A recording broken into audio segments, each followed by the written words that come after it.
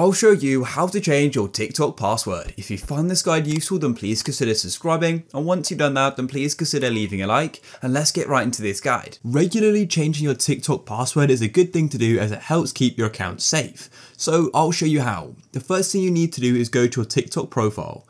To do that, you just go to the bottom of TikTok and then go to the far right of the navigation bar, just like so. Then once you're on your profile, all you then need to do is go to the top right and tap on the three bars. This is going to go and open up a menu just like this. And then what you need to do is go and click on settings and privacy, just like this. And then what you need to do is go right to the top to this section called account, and you need to go and click on account like this.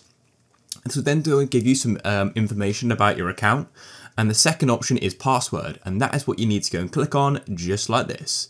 And then what's going to happen is TikTok is going to go and send you a 6-digit code to the email registered to your TikTok account.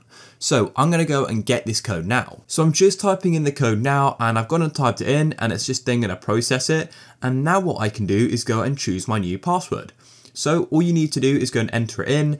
As you can see here, it says your password must have 8 characters, 1 letter and 1 number, and 1 special character as well. So I'm going to do that now. Enter your password and make sure it matches all the requirements, and then you just need to go and click on next, I think it was, and that's it. Your password will then be updated, and next time you go and log into TikTok, you'll need to go and use your new password. So I hope you found this guide useful. If you did, please go down below and consider leaving a like. Peace.